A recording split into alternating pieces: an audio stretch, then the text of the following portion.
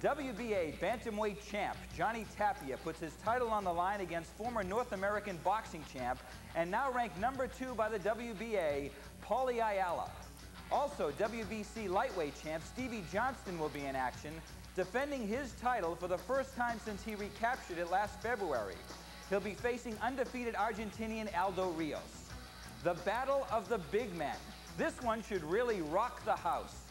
Butterbean defends his IBA super heavyweight title against the man who took on Mike Tyson, Hurricane Peter McNeely. Also on the card, former IBF junior middleweight champ Yuri Boy Campos looks towards another title shot.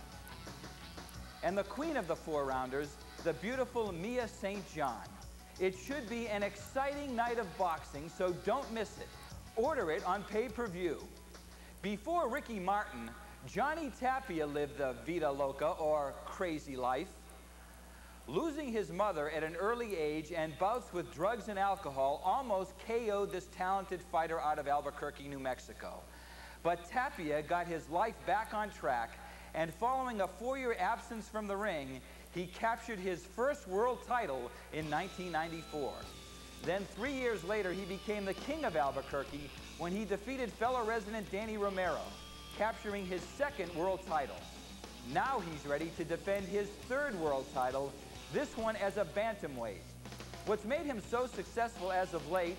A change in lifestyle, good training, hard work, and the presence of his wife, Teresa. Together, they are a lethal combination. Johnny Tapia didn't have much of a childhood. He didn't have time to grow up. At a time when most kids are getting to know their parents, Tapia lost the one woman who was the center of his life. I lost my mother at the age 8, 1975. She was raped, she was murdered. Took a lot away from me, took my life. And from there, it was an uphill climb. Tapia has had his share of battles in and out of the ring. His toughest opponent has been the drugs and alcohol addiction he's had to fight. But now he's a changed man. And in his corner is the woman who is now the center of his life, his wife, Teresa. I was lost when I was away. I had 3.5-year layoff. I did everything basically you can do. And I've died and came back. But when I met this young, beautiful woman, Teresa, she swept me off my feet. And the only way to have her was to be clean and have love. And she loved me and held me and said I was a good guy. This combination has proved to be a lethal one in and out of the ring. Teresa is not only his wife, but his manager. You think that I'm tough. When you do business with my wife, she's a lot tougher. And there's nobody else that would take care of you like the way your wife would. And it's been proven. I'm a 3-time world champion. I'm 46-0. What I enjoy the most out of managing is just knowing that Johnny is getting paid what he's worth and seeing him, just accomplish great things in the lighter weights. I think that Johnny is opening new doors, and I feel that that is really going to be a huge development later on down the road for other people trying to break in. Teresa says that there are many times when business and family emotions get in the way. And when it does happen, she knows which hat she has to wear. When Johnny's fighting, I'm definitely a manager. Johnny reacts a lot after, whatever emotions that I portray during a fight, he will react to those emotions. So I have to be very businesslike and I can't show any emotion. Inside I may be in, turmoil. I may say I'm cut, and the wife part wants to go in there and, tell him to do a different job.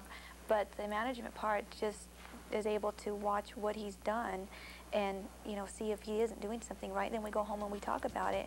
3 world titles and undefeated. Tapia still wants more and knows there are those who want him, namely Paulie Ayala. For Tapia, each opponent represents a personal vendetta. With me fighting Paulie Ayala, there's no difference. It's just another guy that's trying to take food away from my table.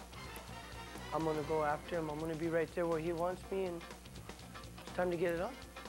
Tapia is the type of fighter who is all ready to do battle and says an opponent like Ayala is made to order. I've fought lefties quite a bit.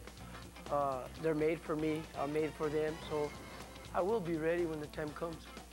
After this, what's next? No one knows, not even Tapia. It's the only way he knows how to live. Getting up in the morning, training, fighting, keeping it one day at a time, forgetting yesterday because it's gone, don't think of tomorrow because it never comes, living for today. With his maturity, Tapia has become a more patient fighter. In his last 5 fights, Tapia has averaged a little more than 9 rounds a bout. But that doesn't mean he won't be looking for a quick night's work. You can expect Tapia to jump on Ayala once the bell rings. Still ahead, we'll speak with Paulie Ayala, who says Tapia is in for the surprise of his life. And a little later, the clash of the big men, Butterbean and Peter McNeely. And from